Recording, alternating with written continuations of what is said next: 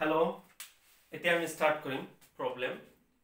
এটা electric charge and field unit 1 অৰ টপিকটো হ'ব যে electric field due to point charge বিন্দুসমূহ আধানৰ কাৰণে বৈদ্যুতিক ক্ষেত্ৰ প্ৰাবল্যৰ প্ৰকাশ ৰাখি যে আছিল হেতু ওপৰত বেস কৰি প্ৰবলেমটো এটো হ'ব হেতু ফৰ্মুলা আছিল E = 1/4 pi epsilon naught এই ফৰ্মুলা ইয়াতে এপ্লাই কৰি আমি প্ৰবলেমটো সলভ কৰিম তো আমি জানিম যে কি দিয়া আছে আগতে given 1.2 কুলম্ব আৰু 4.8 কুলম্ব আধান দুটা পৰস্পৰ 120 সেন্টিমিটাৰ দূৰত্বত আছে আধান দুটাৰ মাজৰ লব্ধ ক্ষেত্ৰ প্ৰাবল্য শূন্য হোৱা বিন্দুটোৰ অৱস্থান নিৰ্ণয় কৰা কি দিয়া আছে প্ৰথমে যে ধৰা হল q1 = 1.2 কুলম্ব q2 = 4.8 কুলম্ব আৰু মাজৰ দূৰত্ব কিমান দিয়া আছে 120 সেন্টিমিটাৰ মিটাৰত ললে 1.2 মিটাৰ 100 দি হৰণ কৰিলে হ'ল সেন্টিমিটাৰক মিটাৰত আহি যাব এতিয়া আমি ডিজাইন কৰিম প্ৰবলেমটো যে এটো q1 চাৰ্জ এটো হল q2 চাৰ্জ মাজৰ ডিসটেন্স নেট ডিসটেন্স হল 1.2 মিটাৰ এতিয়া কৈছে মাজত এটা ঠাই থাকিব আধান দুটাৰ মাজৰ লব্ধ ক্ষেত্ৰ প্ৰাবল্য শূন্য হোৱা বিন্দুটো এটা বিন্দু থাকিব ধৰা হল এই বিন্দুটো p বিন্দু যত ক্ষেত্ৰ প্ৰাবল্য শূন্য হ'ব আৰু এই p বিন্দুটো x1 ৰ পৰা q1 ৰ পৰা x দূৰত্বত কৈছো আৰু যদি q1 ৰ পৰা p বিন্দুটো x দূৰত্বত থাকে নেট ডিসটেন্স কিমান আছিল 1.2 মিটাৰ তেতিয়া হলে বাকিখিনি কিমান হ'ব সিম্পল 1.2 - x এটো হ'ব বাকিখিনি দূৰত্ব p বিন্দুটো তো আমি লিখিম এনেকে ধৰা হল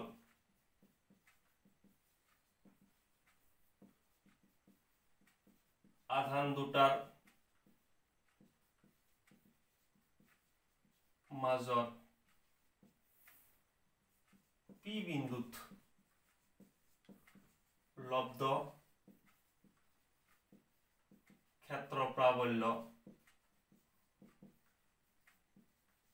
শূন্য হ'ব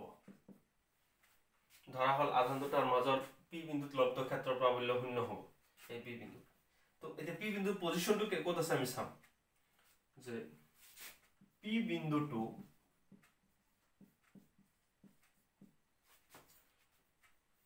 1.2 কুলম্ব আধানৰ পৰা বা q1 আধানৰ পৰা q1 = 1.2 কুলম্ব আধানৰ পৰা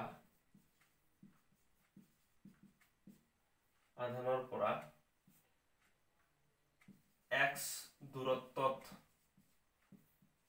আছে এতেকে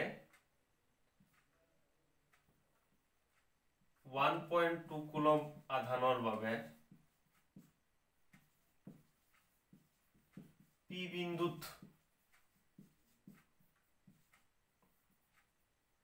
ক্ষেত্ৰ প্ৰাবল্য মানে বিদ্যুৎ ক্ষেত্ৰ প্ৰাবল্য এটো বিদ্যুৎ ক্ষেত্ৰ প্ৰাবল্য E1 = 1/4 pi epsilon naught 1.2 coulomb মানে কিমান আধান আছিল q1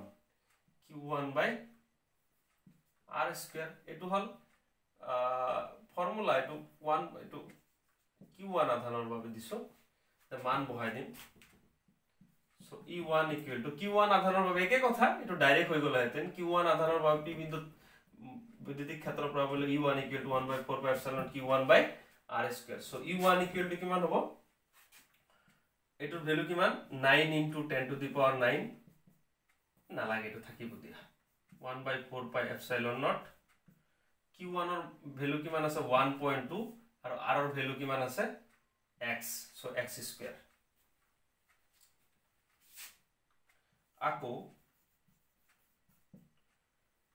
p বিন্দুটো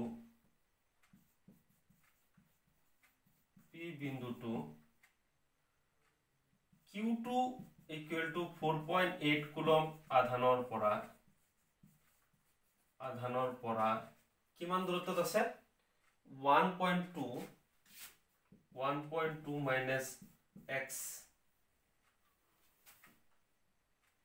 দূৰত্বত মিটাৰ একচুয়ালি এবিলা দূৰত্বত আছে মিটাৰত লোৱা হৈছে এতেকে q2 Q2 আধানৰ বাবে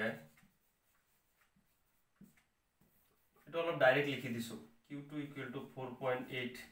কুলম আধানৰ বাবে P বিন্দুত ক্ষেত্ৰ বৈদ্যুতিক ক্ষেত্ৰ প্ৰাবল্য বিদ্যুৎ ক্ষেত্ৰ প্ৰাবল্য লিখি লবা বৈদ্যুতিক ক্ষেত্ৰ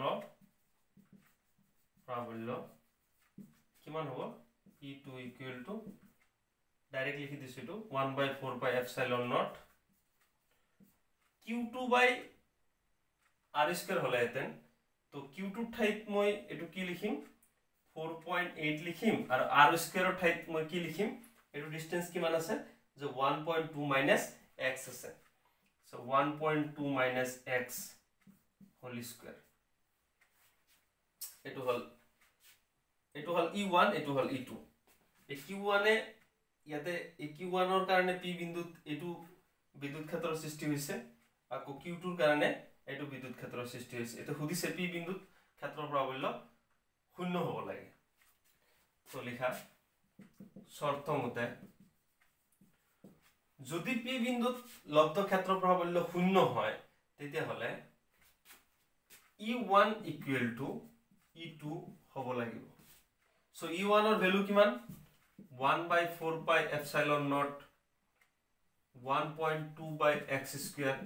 আর এটো হল 1/4 pi epsilon naught 4.8 minus 1.2 minus x whole square so এটো আর এটো ক্যান্সেল যাব 1/4 pi epsilon naught 1/4 pi epsilon naught cancel যাব so 1.2 x square equal to 4.8 1.2 minus x whole square तो 1.4 और 4.8 को कैंसिल যাব তো कैंसिल করলে এটু উপরতে कैंसिल করে দিব পারো আমি উপরত कैंसिल করে দিলে এটু কিমান টাইম যাব 1 টাইম আর এটু কিমান টাইম যাব 4 টাইম তার মানে 1 পয়েন্ট সে আমি ধৰি লৈছো এনেকে 1.2 এর মাজত 1.2 দি হরণ করলে একবার যাব আকো 1.2 দি 4.8 এর মাজত হরণ করলে চাৰিবাৰ যাব তাৰ মানে 12 12 এৰ মাজত একবাৰ মানে এনে ধৰি লৈছো পয়েন্ট উঠাই মনে মনে কৰি লৈছো যে 12 12 এৰ মাজত যদি হৰণ যায় একবাৰ যাব আৰ 48 এৰ মাজত গলে চাৰিবাৰ যাব কিন্তু 12 এটা 48 নাই